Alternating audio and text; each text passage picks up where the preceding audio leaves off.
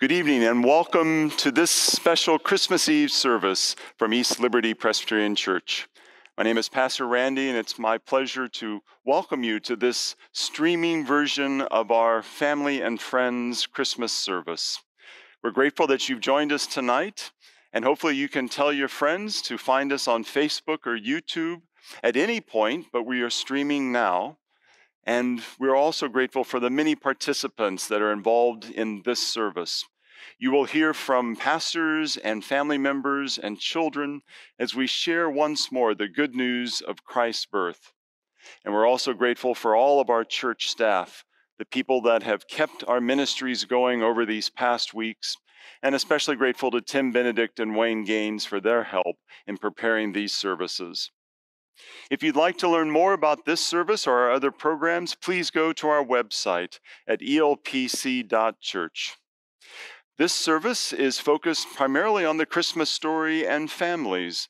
It will include communion, so we hope that you can prepare some elements of bread and juice at home. And it also includes a time of singing Silent Night and lighting candles. So those would be the things that you should have with you as you watch this service. Later on tonight at 8 o'clock, we will stream our traditional evening Christmas Eve service.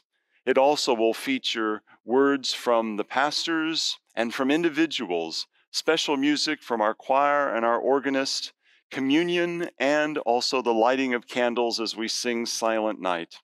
That also can be found on Facebook and YouTube, or for more information at our website at elpc.church. In the weeks ahead, we will have our 11 o'clock service as usual on both December 27th and January the 3rd, although we won't be having the earlier journey service for those 2 weeks. So again, welcome to this Christmas Eve service from our church to your home. Let us begin by sharing God's peace with one another. The paz de Cristo esté con ustedes. The peace of Christ be with you, and also with you. Let us worship God.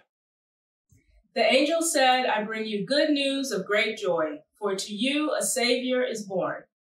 And so it is with joy that we tell this story once more. The angel sang, Glory to God in the highest heaven, and on earth peace for all. Together we sing praise to God and pray for peace. Tonight we share this good news once more. Emmanuel, God with us, has come and is coming again. With hearts filled with joy, hope, peace, and love, let us worship and praise God.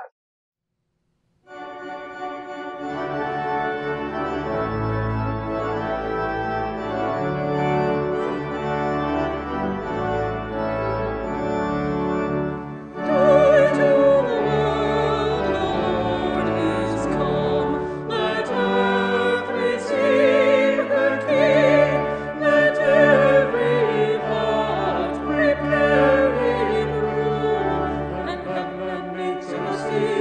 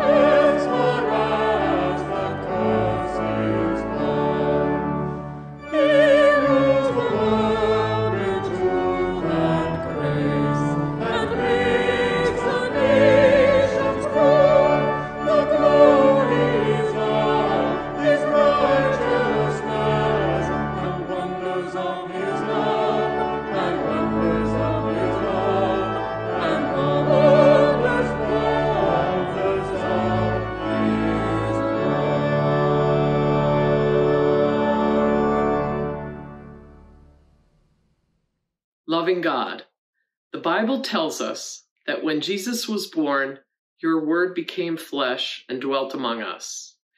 We thank you for becoming one of us to show us the fullness of your love. Open our ears so that we might hear the story of Jesus' birth with joy and find strength and hope from this good news. Help us then to tell this story, not just in words, but through our own lives. May your love be visible through us as we point to the peace you provided through the Christ child born in Bethlehem. In the name of your Son, Jesus, we pray. Amen. Hello, I'm Miss Sarah, and I am so glad that you are here tonight for the time with the children. I have a couple of questions for you. Who showed you the way to tie your shoes? Was it an older sibling or a parent? Maybe a teacher helped show you the way? Who showed you the way to make a snowball? Do you remember? Who showed you the way to write your name? All right, if you're a little bit older, who showed you the way to drive a car? Now, this is a question for everybody, and it's a little bit harder. Who showed you the way to share or to be generous? Who showed you the way to forgive? Who showed you the way to love other people? I bet it was a lot of different people, but they all sound wonderful. Tonight, we're going to ask the question, who can show us the way to Bethlehem? Now, I think I might already know. Let's see. Hey, Google, what's the way to Bethlehem? The best way to get to Bethlehem by car is via I-76 East and will take about 4 hours and 19 minutes in light traffic. You can see the full route in your phone. That sounds pretty good, don't you think? No, I don't think that's what we mean either when we ask tonight, who can show us the way to Bethlehem? What we mean is who can show us how to welcome the baby Jesus just like they did that first Christmas night in Bethlehem. Who can show us the way to be close to God, just like they were when they could hold the baby in their arms and tickle his little baby feet? I think some of the people who can show us the way to welcome God are the people who were there in Bethlehem the first night when God came to earth, born as a baby, to show us how much God loves us. Now, we have a lot of people who are going to help us tell the story tonight. But it would be really great to have your help too. So if you have a nativity at home that kids are allowed to play with, you can help by moving Mary and Joseph and the shepherds and the wise people closer and closer to baby Jesus. Maybe you have some dolls or some stuffed animals that can pretend for tonight to be the characters in the story. They could be Mary and Joseph and the prophet, and they can be moved closer and closer to baby Jesus as we tell the story. Or maybe you have a paper nativity from your Advent box that you can use. Maybe you'll just use your imagination to help us tell the story as you imagine what it would be like to be there with Jesus the very first night when he was born. Now that we're ready, let's tell the story. Tonight is the last night in the season of Advent, the time when we get ready to celebrate the mystery of Christmas, the time when we are all on our way to Bethlehem. But who can show us the way? The prophets. Prophets listen to God so that they can show us the way. Isaiah was a prophet who listened and spoke the word of God. He said that one day the Messiah would be born, and the Messiah would be like a light shining in the darkness. The people who walk in darkness have seen a great light. Those who've dwelled in a land of deep darkness, onto them light has shined. A child has been born to us. A son has been given to us. and authority is on his shoulders. He will be called Wonderful Counselor, Mighty God, Everlasting Father, Prince of Peace. This is the candle of the prophets. It reminds us that the prophets, like Isaiah, listen to God so that they can show us the way to Bethlehem. Let's enjoy the light of the prophets. Mary and Joseph are on the way to Bethlehem too. They can show us the way. They have a secret. An angel came to them and said, "Do not be afraid, be joyful. You will have God's special son. You will name him Jesus." Here are Mary and Joseph.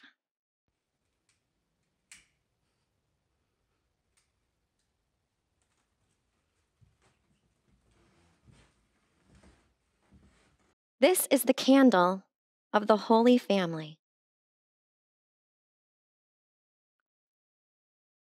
It reminds us not to be afraid, but to be joyful on the way to Bethlehem. Let us enjoy the light of the Holy Family.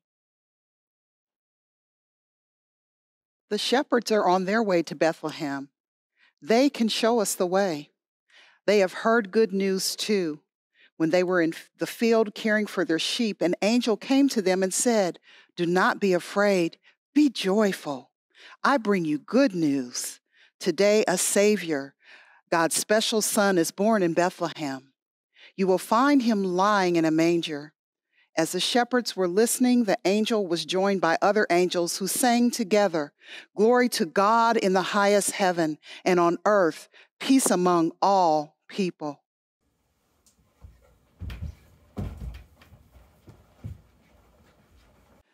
This is the candle of the shepherds. It reminds us of the good news. A Savior, a special Son of God is born. Let us enjoy the light of the shepherds.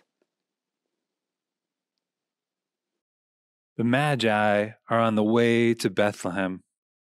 They can show us the way.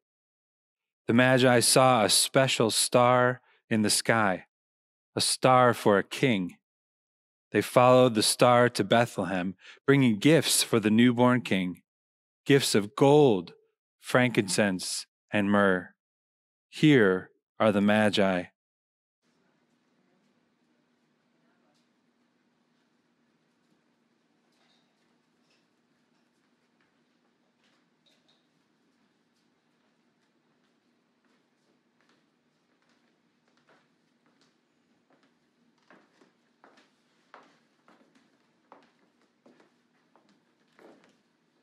This is the candle of the Magi.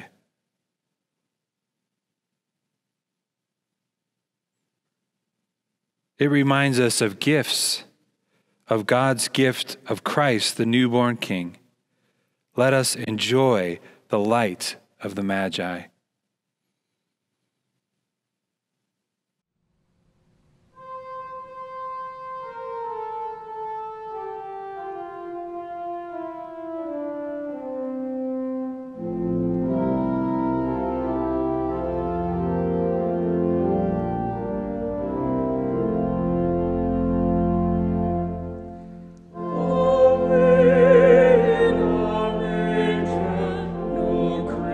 For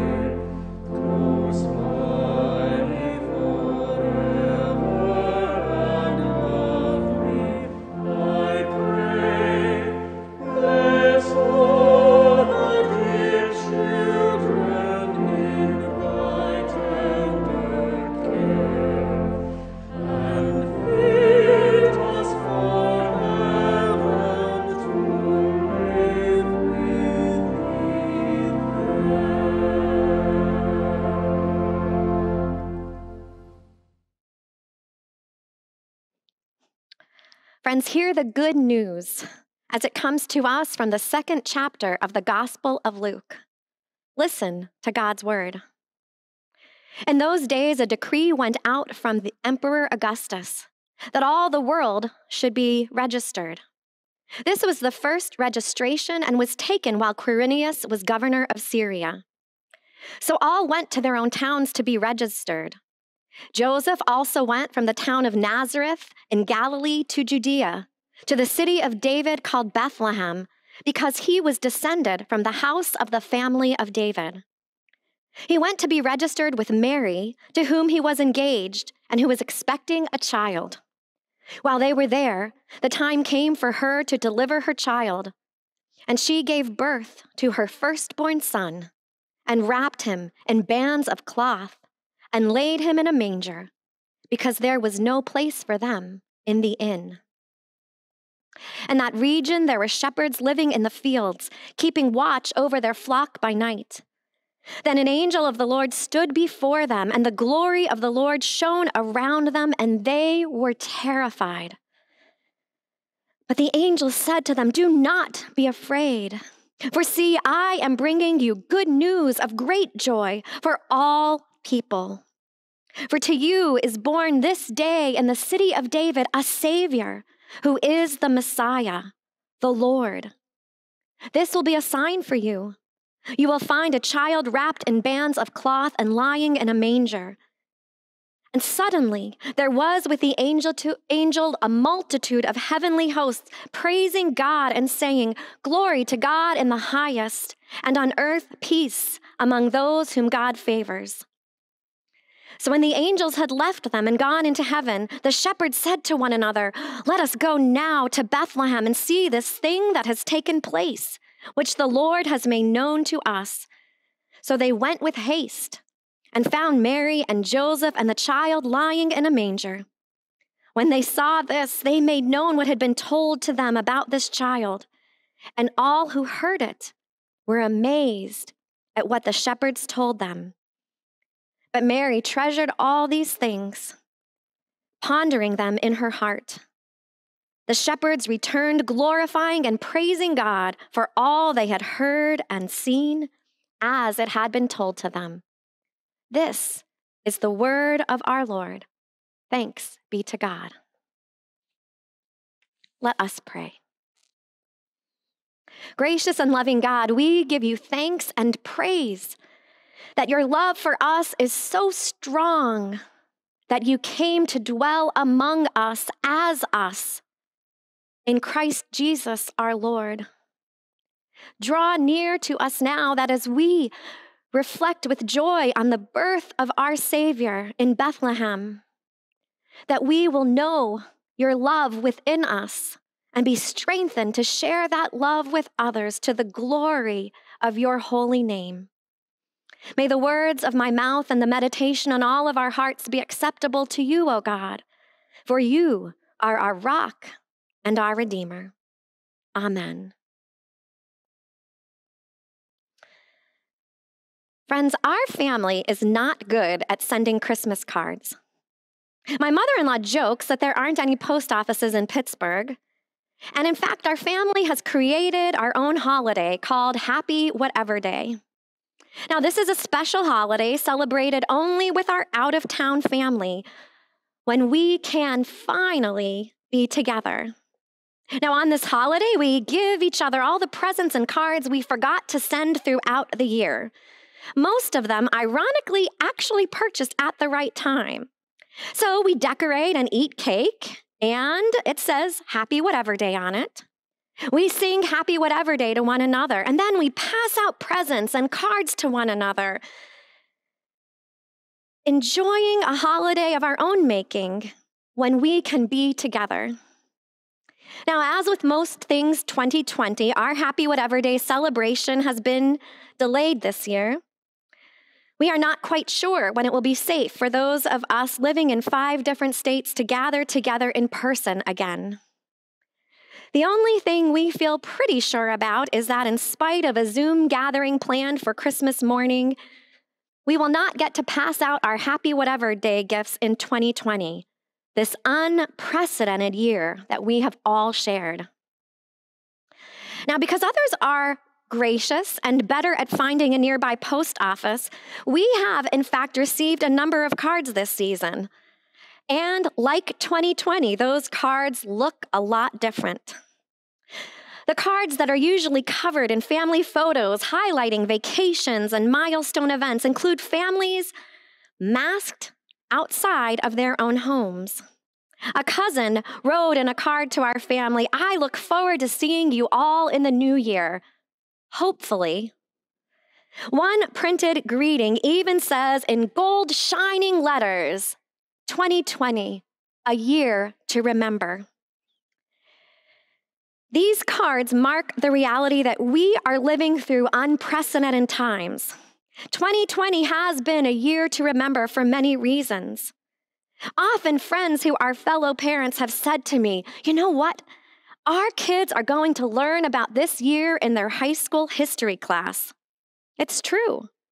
We haven't seen a year quite like this when, whether speaking of national politics or racial unrest or the impact on all of our lives from a global pandemic, has all happened at once or at all. But these greeting cards mark that in spite of 2020 being itself, life goes on. Our stories continue and God's story continues. Hope remains. We still can celebrate the good news of this season, yes, masked and at a distance, but even a pandemic cannot stop a celebration of Christ's birth. Good news remains good news. See, a child was born in Bethlehem, and this child was named Emmanuel, God with us. And our greeting cards still show the images of those so long ago who themselves lived through unprecedented times. As the Christ child made his entrance into this world, when God took on flesh and dwelt among us. Now, Mary and Joseph surely would not have sent out a greeting card that year if greeting cards were a thing at that time. See, some great aunt or neighbor down the road would have done the math and realized that Mary's expectant belly began to take shape well before she and Joseph were ever officially married. The shepherds would not have gone live on Facebook when the angelic chorus sent them running to Bethlehem. See, their bosses would have known that they had abandoned their posts, leaving sheep they were tending alone in the fields at night. And the Magi surely would not have taken a selfie with the Christ child to mark this event. Herod might have used face recognition software and details in the back of the photo to track down the Messiah and enact his nefarious plot.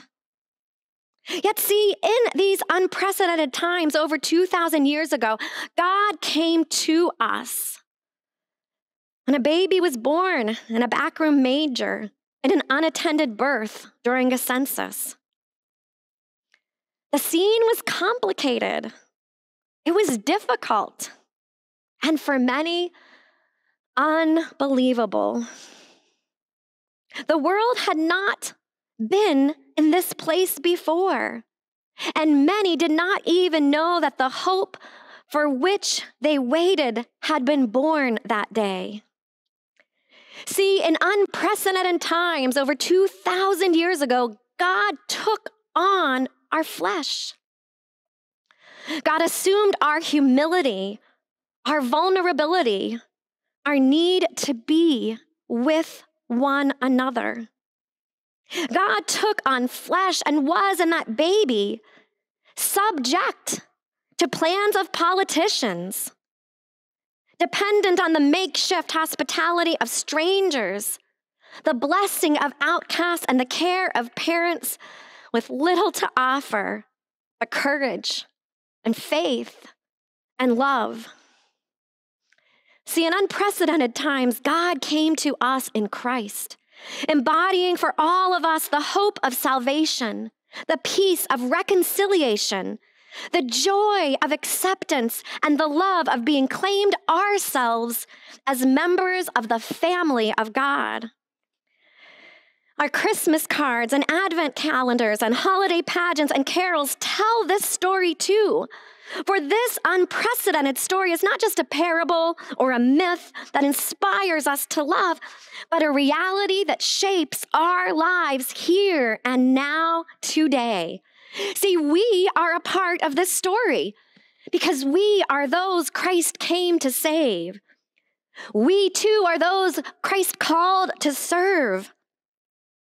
We are those Christ came to forgive and welcome and claim and teach and heal and love.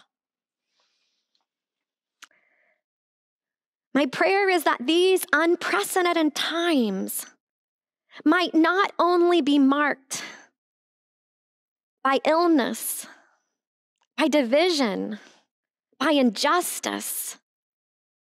My prayer is that these unprecedented times will not only be marked by the headlines of 2020, but of the unprecedented love of a God who is love.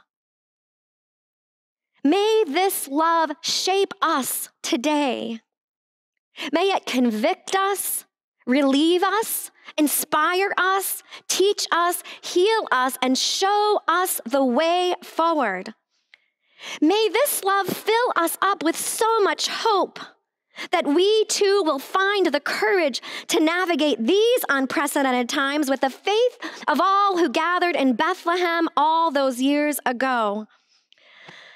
For this good news is the source of our hope too.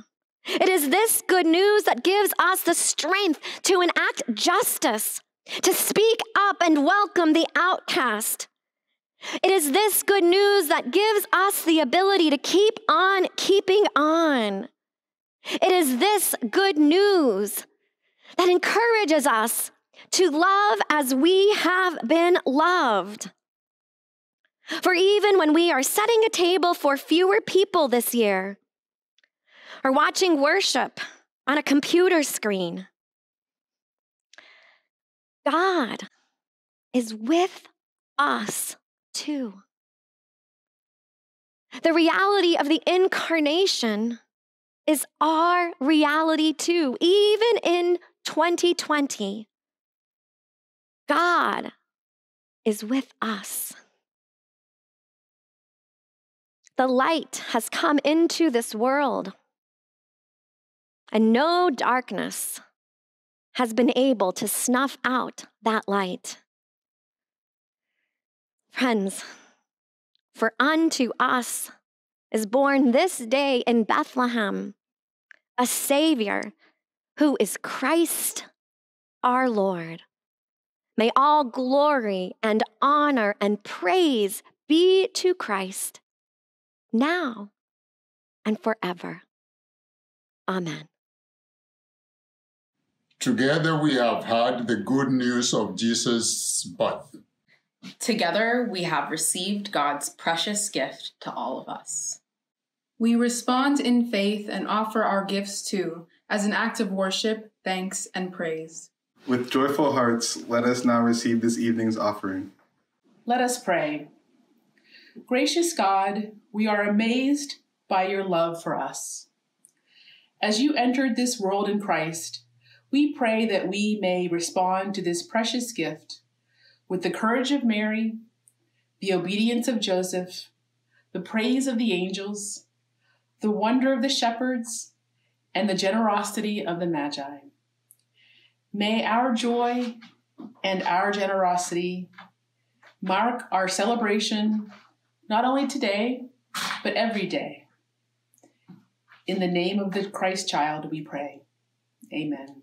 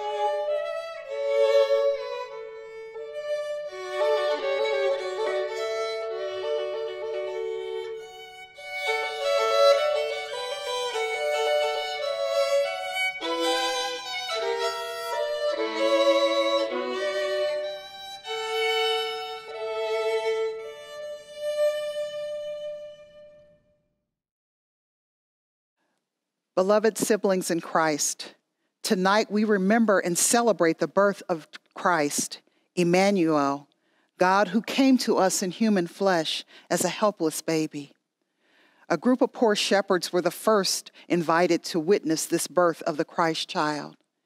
They were not highly educated. They had no gifts to bring.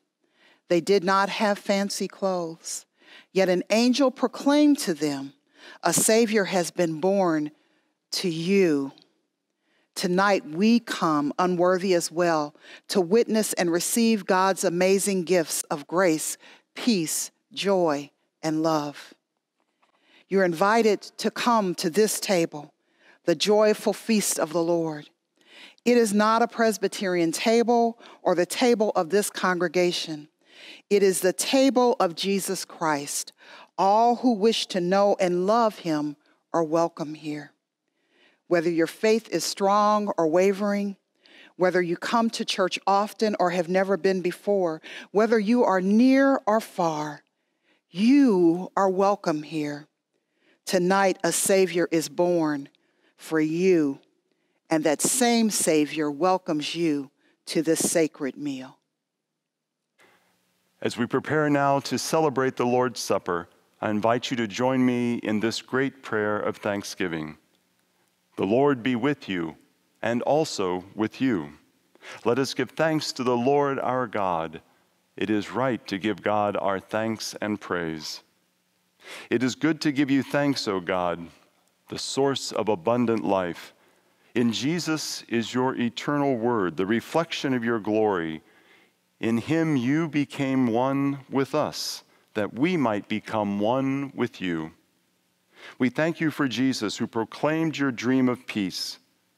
Christ gave himself for our weary world, accepting death so that we might live, and setting us free for love.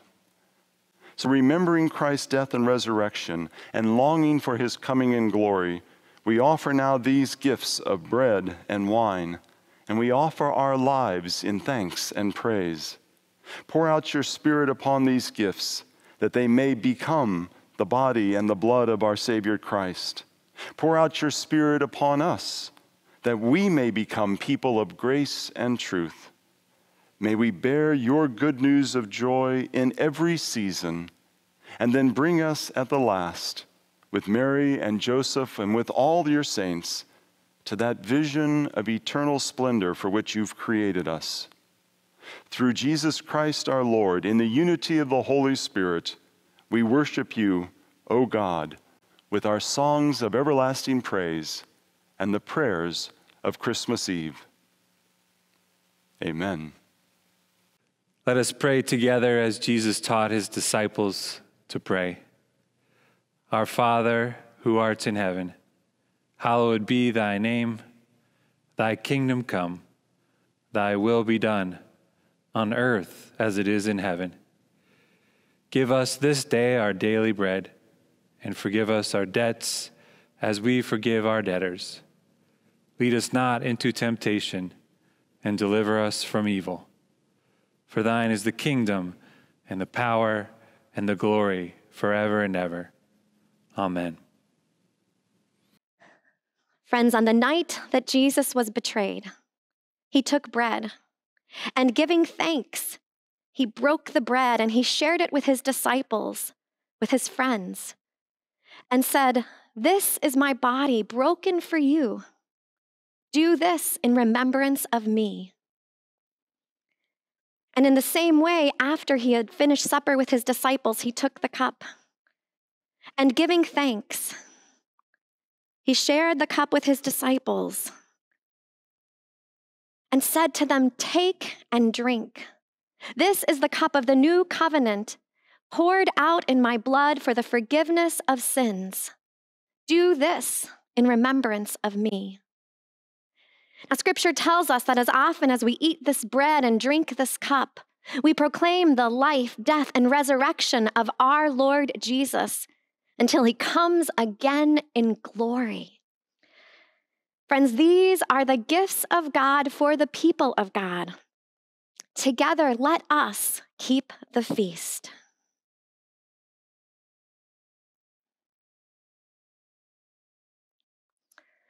Friends, the body of Christ, the bread of life for you, take and eat and know the goodness of God.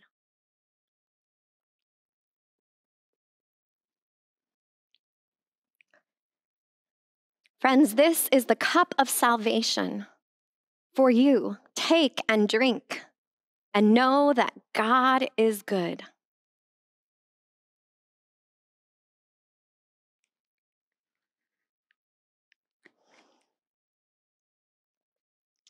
Amen. In Jesus, you took on flesh and lived among us to show us the fullness of your love. We thank you that you are Emmanuel, God with us, not just today, but every day.